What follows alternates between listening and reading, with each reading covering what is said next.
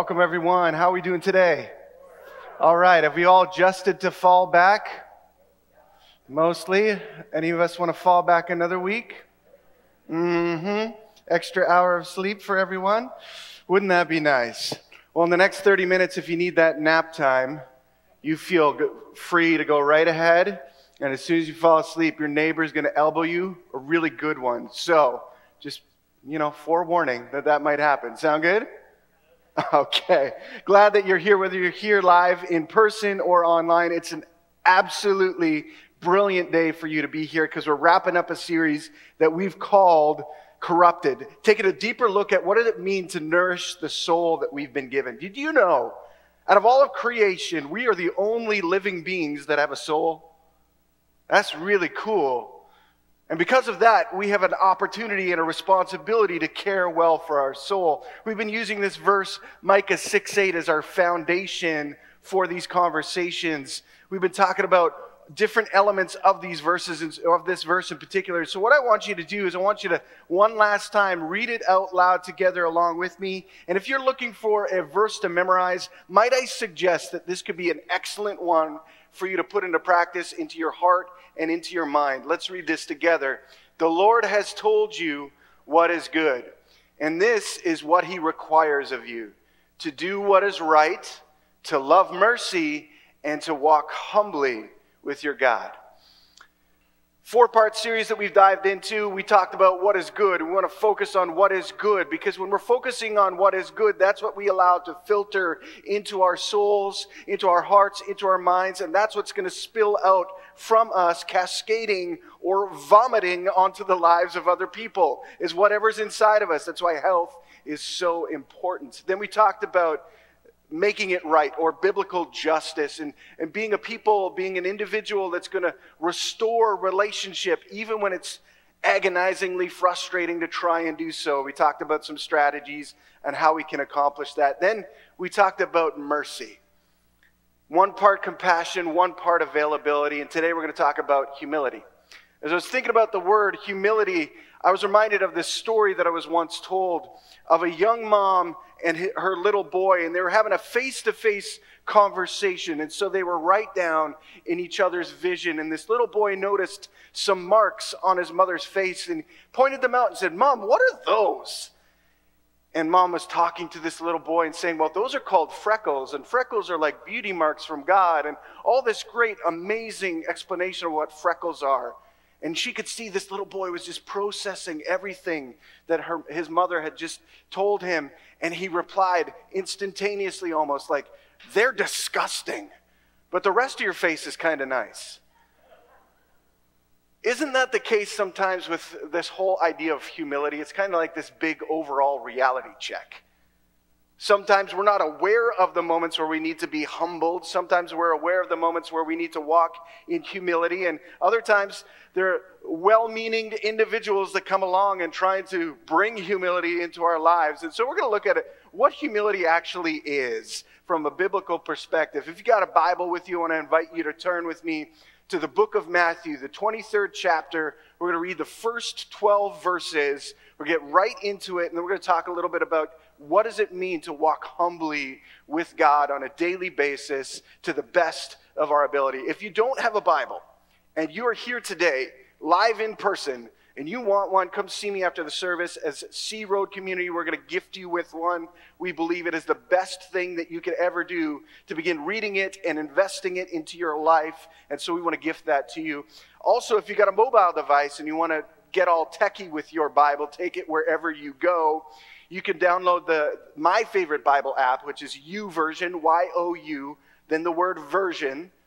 It's the Bible app there, and you can actually partner with us live in our sermon notes that go live every Sunday. You click on the More section, you click on the Event sections, and it'll pop up right there at the top of the events, Sea Road Live. Matthew chapter 23, the first 12 verses. Let's get it. Then Jesus said to the crowds and to his disciples, "The teachers of religious law and the Pharisees are the official interpreters of the law of Moses. So practice and obey what they tell you, but don't follow their example. For they don't practice what they teach. They crush people with unbearable religious demands and never lift a finger to ease the burden. Everything they do is for show. On their arms, they wear extra wide prayer boxes with scripture verses inside, and they wear robes with extra long tassels, and they love to sit at the head table at banquets and in the seats of honor in the synagogues. They love to receive respectful greetings as they walk in the marketplaces and to be called rabbi. Don't let anyone call you rabbi, for you have only one teacher, and all of you are equal as brothers and sisters. And don't address anyone here on earth as father, for only God in heaven is your spiritual father. And don't let anyone call you teacher, for you have only one teacher, the Messiah. The greatest among you must be a servant. But those who exalt themselves will be humbled, and those who humble themselves will be exalted. What does it mean to walk humbly with God? That's a potent set of phrases, set of verses, a diatribe, so to speak, that Jesus talks about what the picture of humility is, looking at what the human interpretation of humility sometimes is versus God's interpretation of humility. Here's what we need to know about this particular discourse that Jesus is engaged in here in this moment. This is towards the end of his ministry life and the end of his physical life here on earth. He's coming to the close, the crescendo moment, the apex moment of his purpose here on earth. And so he is swinging for the fences, going for the home run, making sure that there is no confusion about what is to come and what needs to be practiced by those who are going to follow after him. Now, interestingly enough, if you and I were stitching together a story, and we were stitching together a story of this hero person coming to an environment, a culture, a people group, we would want that hero to be surrounded with allies. And if you think about the life of Jesus for a moment, all that he came to do and say and be here in our world, he needed some people, some allies to join him in that mission. And if you and I were just guessing, we would think that those people that were already religious could have been those individuals. Those people who knew or understood a little bit of the background, the purpose, the meaning behind everything that God did up until that point, they would be the people that he would use to change the world around, the rest of the world. In fact, though, the challenge is these people, instead of becoming allies, they were adversaries to what God wanted to do.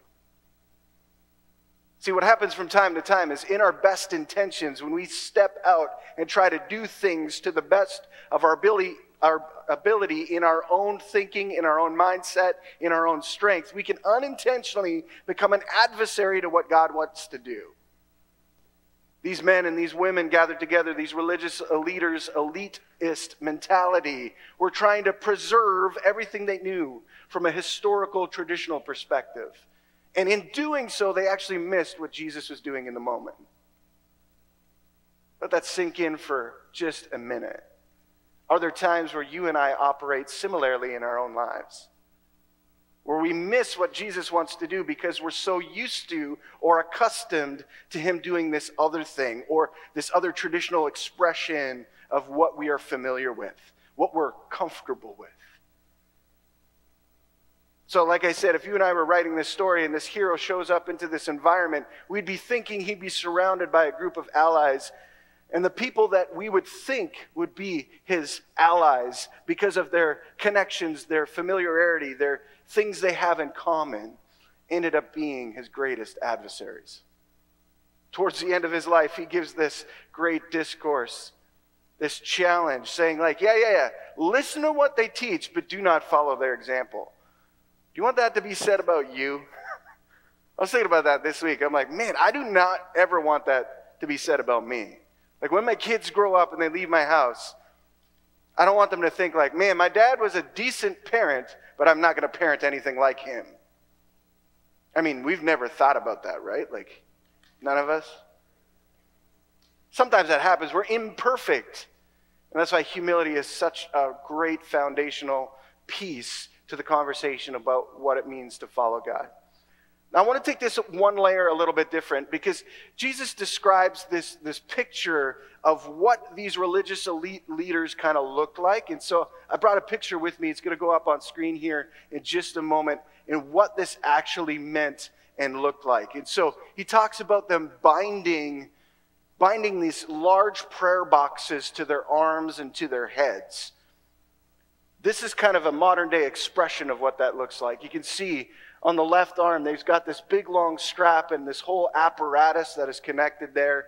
There's a big lump, which is this prayer box filled with God's scriptures, these verses. And this comes from the invitation from the book of Deuteronomy, where God's speaking to his people. He's just rescued them from a life of slavery in Egypt. And he's like, I want you to write your truth on your bodies, your persons, to carry it with you. Bind it to yourself. And so this is their literal interpretation of what that meant and what they would look like. And so this was an everyday wear for them. This was fashion 2.0 for the religious elite leaders of the day. They would wear this. They would walk through this. They would do so as an outward symbol that they were a part of following God. That was their expression. So for contemporary expression of this, sometimes it's you and I sporting a tattoo that is, religiously oriented. Maybe it's a cross. Maybe it's something like that. Maybe it's wearing a piece of jewelry like a cross, an earring or something. That's an outward signal that we are pursuing God in some way, shape, or form. And in different cultures and different tribes, you're going to see different expressions of what this looked like. Interestingly enough, though, sometimes this is all about being set apart and being seen in a different way. It has nothing to do with intimacy and more has to do with showing people who you are in some sort of overt way. So interestingly enough, when Jesus is talking about humility, he chastises the community and what they were a part of, because it was anything but humility when they expressed themselves in this way. It was a signal that we are better than you because we are doing this in this way. Some of the things, if we're honest, that you and I do, that you and I don't do, are an expression of that very same thing. There's a difference between what true biblical humility is and what false humility is, or false piety. False humility, false piety is still at, hey, look at me because I know what I'm doing. Real, true biblical humility is, don't look at me, look at the one who created me, because he is the living, breathing hope filler for everyone in all ways and in all things. And there's a slight difference in the expression of those two. I want to drill down on that a little bit more by talking about three different pieces of humility, three different ideas that we can kind of take and put into practice or stop doing and find relief from. The first is this: keeping up appearances just isn't worth the effort. Keeping up appearances just isn't worth the effort. In our culture today, right here in 2021, heading into 2022, the thing that we crave the most is authenticity. The thing we crave the most is authenticity. And maybe you're going like, there's no way. No, we want something that's real. We want real relationship. We don't want fake. We want real leadership. We don't want fake.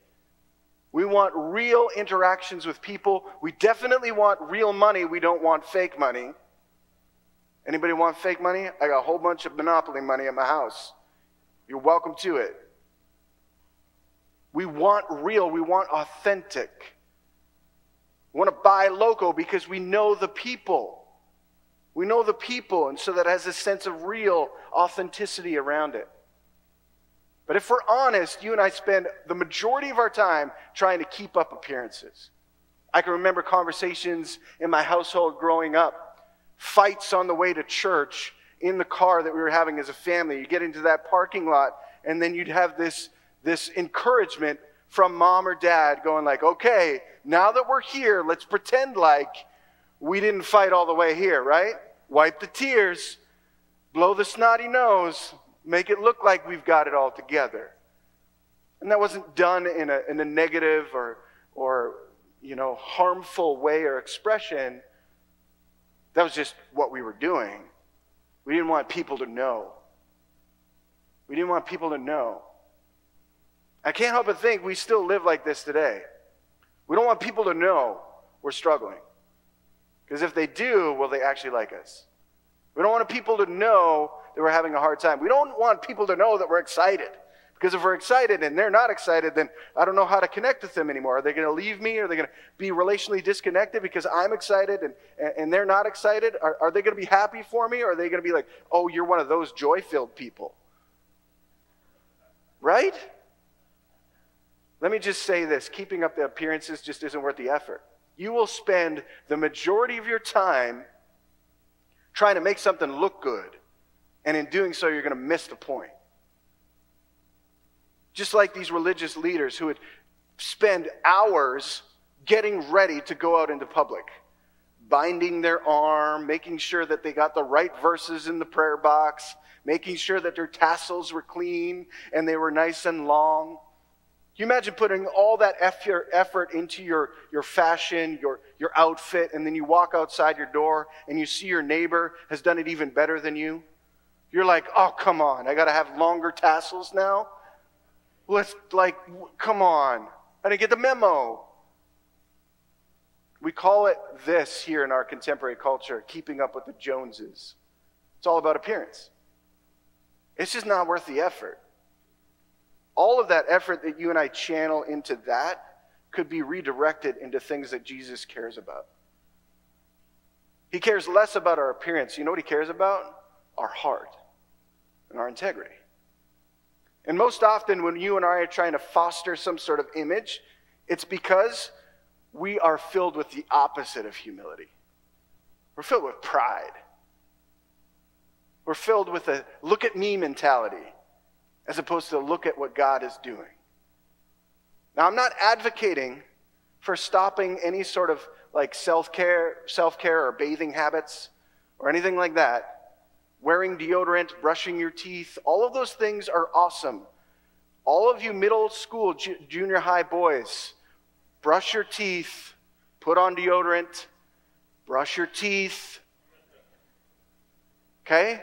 And all of us should be a part of those things. That's not what I'm talking about. Yes, we have to take care of ourselves. Yes, it's okay to get a haircut, especially coming outside of COVID, right?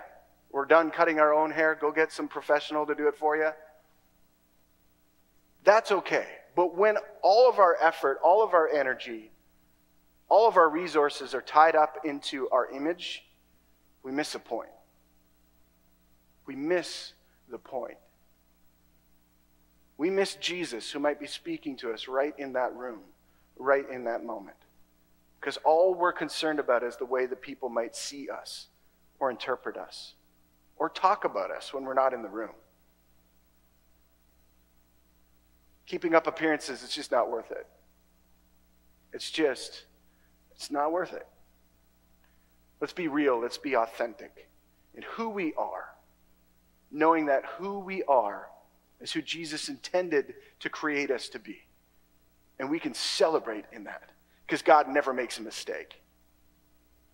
Ever.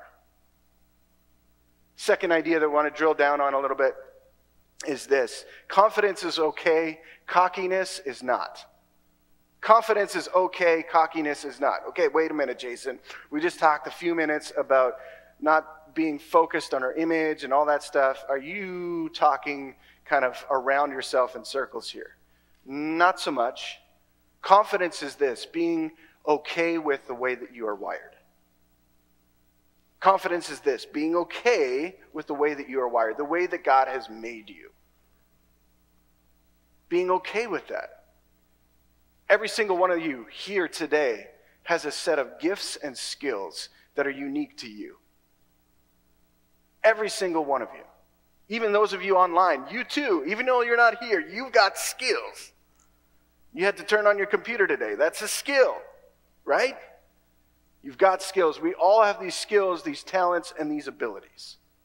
It is okay to be comfortable in that skill, ability, and talent that you've been given. To be confident in it. As long as we're not defined by it. See, the skill that you and I have been given that's been placed in our hand should always point to the giver of that skill, that giver of the gift, not the skill itself. And this is where we miss it culturally a little bit. We get so enamored by a gift that somebody has that we don't think about their character. We don't think about who they are as a human being. I mean, how many NFL players need to be suspended for domestic violence before we understand that it's not about the gift? How many leaders that we've elected to leadership in some capacity, how many pastors need to have moral failures before we understand that it's not about the gift? It's okay to be confident. Confidence is an expression of our security, of our identity. That's where confidence comes from.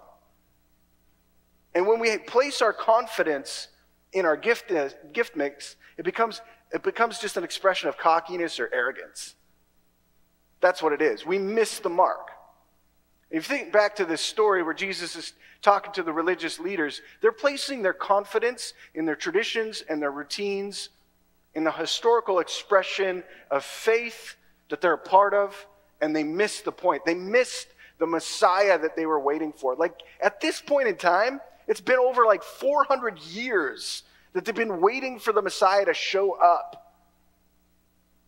And they missed him. He was standing right with them, and they still couldn't see him. Because their arrogance, their cockiness was in the way. And too often, that's an expression of you and me. We miss seeing Jesus because all we're thinking about is the gift that we have or the gift that we don't have.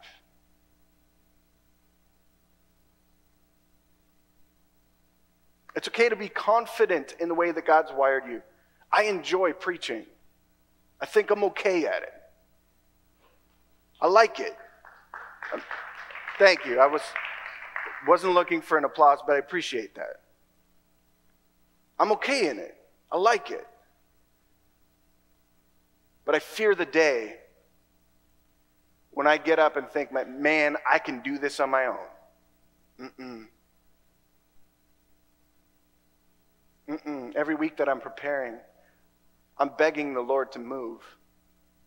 I'm begging the Lord to let me disappear so that he can appear. I'm begging Jesus to do what it is that he can do. I can't change a mind, I can't change a heart, but God can. I like to picture myself as a talking donkey. It's biblical. Don't believe me? Go check it out. Google it. Talking donkeys. Balaam. You're welcome. Confidence is okay. Cockiness is not. It's okay to be confident in the gift that God has given you. Some of you are incredible in the way that you can love people. It is amazing what you can do. Some of you are amazing at extending mercy. Some of you are amazing at lending a helping hand. And we know because all of us take advantage of you. Some of you are amazing at encouragement. And at the right time, you anonymously drop a note in the mail or write a letter, slide it into a friend's locker, or slide into somebody's DMs with an expression of encouragement they need in the moment. Some of you can pray like there's no tomorrow. And that's an amazing gift. Confidence is okay in the way that God has wired you. Cockiness is not. I hope and I pray that you and I would have one of those toddler moments, the freckle story, when we become too caught up in our own hype. And somebody comes along and says, "Ooh, that's disgusting. But the rest of you is okay." The third expression that we're going to dive into is it's okay to not be okay, but it's not okay to stay there. It's okay to not be okay, but it's not okay to stay there. See, I happen to believe that as Jesus is giving this kind of chastising conversation to these religious leaders, I think some of them would have been like, oh man, I'm not okay with this. Some of them might have even been convicted by what he was saying. But they didn't know what to do with it. And so they stayed the same. See, it's okay to not be okay. This world is broken, it's busted, it's imperfect. We're going to have highs, we're going to have lows, we're going to have everything in between. It's okay to not be okay. It's okay to be real with how we're experiencing life in the moment. It is not okay to stay in our brokenness. Here's what I mean by that. You and I can't engineer healing in any way, shape, or form. But Jesus can. See, when we experience a moment of brokenness, it's an invitation to be made whole, to be made new. What the religious leaders missed in this moment is they missed an invitation from Jesus. He was going to reset the table, so to speak, recalibrate things. And when it comes to soul care, this is what you and I need to be fully aware of. It's okay to not be okay, but it's not okay to stay there. Because if we stay in our brokenness, if we stay in our sinfulness, if we stay rooted in all the things that are apart from God, that's all we will ever produce. That's all we will ever multiply. We multiply out of who God has created us to be. And the more that you and I embrace our identity, the more that you and I embrace the healing and the restorative nature of the presence of God, that's what gets reproduced out of our lives. A cascading thing. Something that we can't even engineer or control. It just happens because of what God is doing. That's why it's so important for us to embrace humility. It's like humility for me is completely a non-North American mindset. Because we're built and we're conditioned to think that we can do this on our own, in our own way, because we're entrepreneurial enough, or we are intellectual enough, or we are emotionally intelligent enough, or this, that, or the other. What I'm saying is it's okay to not be okay, but it's not okay to stay there. If we want healing, if we want growth, if we want maturity, if we want restoration, we've got to go to the only place where those things will be completely satiated and satisfied. And that's in Christ alone. In Christ alone.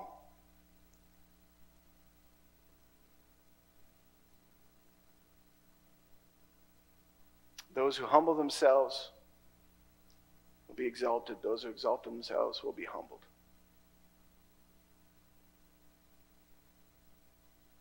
What if you and I would take that invitation seriously? As a parent, as a friend, as a child, as a student, as an employee, as a stay-at-home domestic engineer, whatever your expression of role is in the moment, what if you and I took that seriously? What if you and I would learn that it's okay to not be okay, but it's not okay to stay there?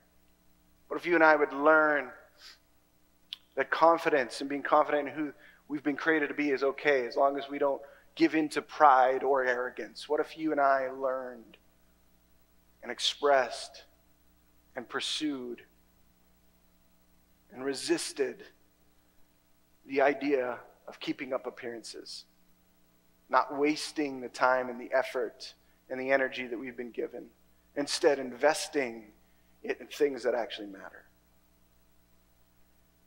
If these habits we put into place, we cultivate them on a moment, daily basis, weekly, monthly, annually, our souls will be nourished. Our hearts and our minds will be healthy.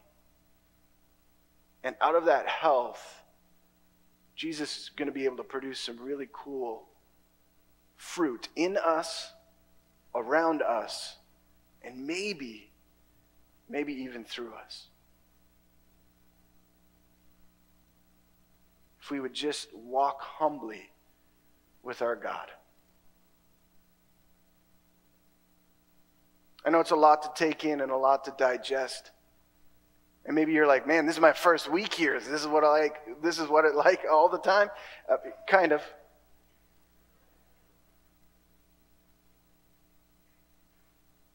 When it talks about the health and well-being of our soul, we need to go to Jesus. He makes all things new. His love covers over a multitude of sins, a multitude of wrongdoings, even if that wrongdoing was 5 minutes ago, so that we can experience freedom. And in that freedom, we get to represent who he is by the way we live.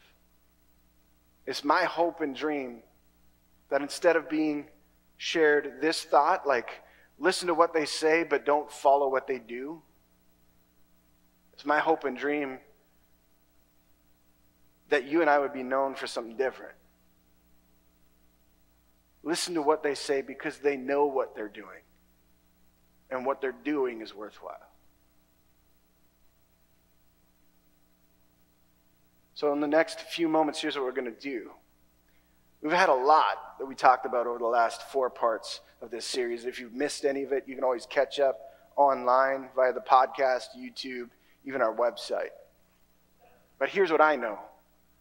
I know that Jesus has been speaking to you in some way. And some of us have been more willing than others to listen to what God is wanting to say and desiring to say to us in the moment. And we've responded along the way in step. Others of us have been waiting for a moment and a sign to move.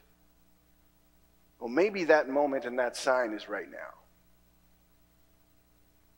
We're going to go into a time of prayer.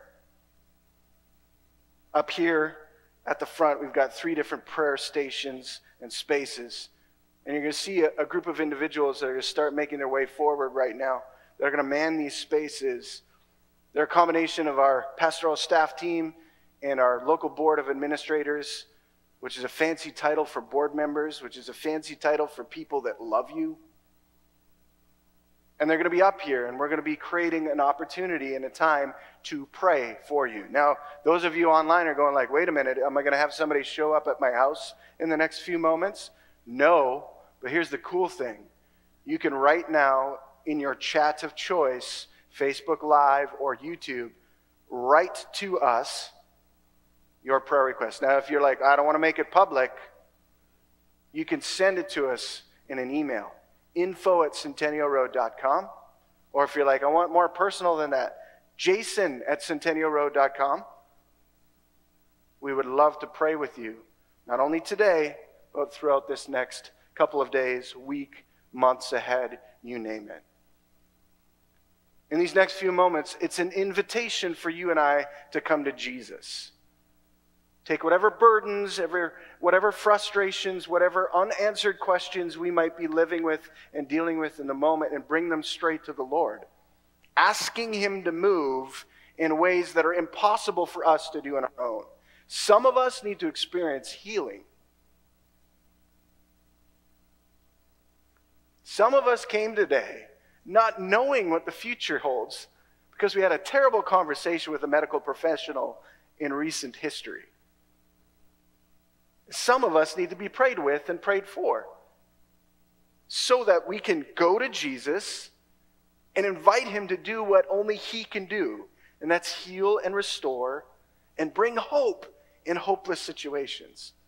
Some of you have been carrying around hurt for way too long. I've seen it. I've seen it. And there's a brokenness in you that has haunted you for years. It's okay to not be okay, but it's not okay to stay there anymore. And maybe today you need to receive freedom from that by coming and bringing it to Jesus. There's nothing super spiritual about me or any of the other individuals up here. We're just people that love Jesus and love you. That's it. And what we want to do is we want to bring you right to Jesus. Some of you may not even know who Jesus is. I got to tell you, he's the best person you'll ever get to know. He's a companion and a comfort in all of the chaos. that exists in our lives. In every single moment. You can yell at him. You can praise him.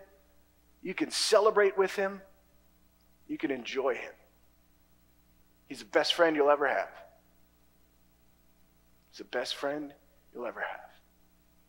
So over these next few moments, I want to just give you an invitation and permission to come to the Lord and to pray. And maybe you're like, man, I'm good. Me and Jesus, we're okay. That's great. I love that you're in that space. That's amazing. You can partner with us in praying for those in your heart and in your mind that you know still need Jesus to work in their lives. And maybe it'll be somebody here today that you're like, oh my goodness, I need Jesus to work in their life. And you can do that in the next few moments. We can just pray alongside of one another, asking Jesus to move. Now let me be really clear. This is not an age-specific thing. You don't have to be this high to ride the ride, okay?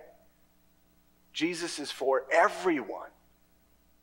No matter what age or stage of life you're in, no matter what your mobility is or isn't, no matter if you're sitting in the balcony, sitting online on your couch, in your pajamas, or sitting here in the bottom area, the spit zone I like to call it, of this space. This is for everybody. We all need Jesus to move, to breathe, to restore. It's for all of us. So whether it's one of these spaces here at the front, or for those of you who are really nervous about going to the front of any space, there's actually one at the back too. No excuses. Just an opportunity to meet and know Jesus. If you don't know Jesus, you can come talk to any one of us at these stations. We would love to introduce you to Jesus. If you need to be healed, if you need to be restored, if you need Jesus just to carry the burdens that you are carrying, come and pray. Let Jesus be who he is, set you free. Let's walk humbly with our God. Let me pray. Father, I just thank you for the opportunity that we have to live and breathe and move in you. Father, over these next few moments, as we just set aside time to pursue you individually and collectively, Lord, I just ask that you would give us the courage to follow where you lead, individually and corporately as a broader community. Father, we want to give you the space in these next few moments to grow, to heal, to restore, to right size everything that's in us, everything that's around us, everything that's inside of us. Father, we desperately need you. No more pretense, no more keeping up appearances, no more cockiness, which is just a veil for insecurity. Some of us, we're not okay and we need you. And that's okay. So as we come to you, Father, would you do what it is that only you can do? Heal, restore, forgive, bring hope and life and perspective in the absence of those things. Over these next moments, Father, this is your show. Would you do what you need to do in us and through us so that those around us can get to know who you are by the hope, the life, the healing, the restoration they see in us. We want to be life-giving agents of hope by the way we live on a daily basis. Would you bless us, protect us, Father? Would you be gracious to us by turning your face towards us? Would you grant us your favor and your peace? And as we come, Father, would you meet us here? We pray this in your name. Amen.